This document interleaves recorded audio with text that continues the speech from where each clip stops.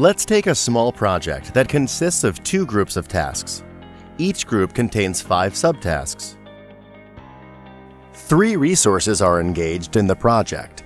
1 resource is a team member and 2 resources are virtual. All of them are calculated per hour. Note, resources that are calculated per item and that have fixed cost values will not be shown in the resource workload window. Let's dig more into the setting of resource workload. The resource workload window is located at the bottom of the screen. The workload is synchronized with a timeline. You can collapse and maximize it or set the display area. On the left, you can see the list of resources that work on this project. Here, you will find only resources calculated per hour. Resources that are calculated per item or have fixed cost values are not shown here.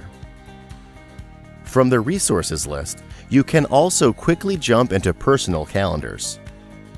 Let's assign Task 1 to our resource. This task lasts 1 day, what makes 8 working hours. In the resource workload window, we see that this resource has 8 hours for this task. Now let's assign Task 6 to the same resource. This task should be done on the same day as Task 1. In the resource workload window, we see that our resource has 16 hours. When you hover the number of working hours, you will see a pop-up. It will show that the resource has 16 working hours out of 8 available. If you need more details about assigned for this day tasks, click on the number of working hours. If you click on the required task in the list of tasks, you will see that this task will be highlighted in your project. Probably, our resource should work 4 hours on each task.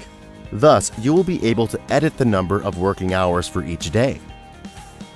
I set 4 working hours for Task 1 and Task 6. These values will be automatically recalculated in the estimation column. Also in GanttPRO, there is a possibility to track the workload in all projects. That is set by default. Let's go to another project, where I assign 1 more task to our resource. In the resource workload window, we can see that our resource is overloaded. Let's check out the pop-up window. We see that our resource has 16 hours out of 8 available. On Project 1, the resource has 2 tasks that last 8 hours. On Project 2, the resource has 1 task that lasts 8 hours. If you do not need resource workload on all projects, switch it to the active project. Now, you can see that working hours on this particular project are shown. Let's consider a few more scenarios. A task can take more time. For example, it changes from 1 day and 8 hours to 5 days and 40 hours. In this case, each working day will automatically take 8 hours, but you can manually edit it. For example, Task 6 will take 2 hours. Respectively, in the estimation column, all working hours will be recalculated. You can choose whether to show the workload in hours or tasks per day and switch it at any moment. GanttPRO automatically handles more than 200 cases, but you can change everything manually. Also, GanttPRO helps to identify planning problems. You have probably noticed that the numbers in this resource workload window are highlighted in different colors. The blue one shows that a resource is underperforming. The green one shows that a resource is loaded in an optimal way. The red color shows that a resource is overloaded. You can set up the number of available working hours per day for each resource in personal calendars. By default, each day has 8 working hours. How often do you need the resource workload feature?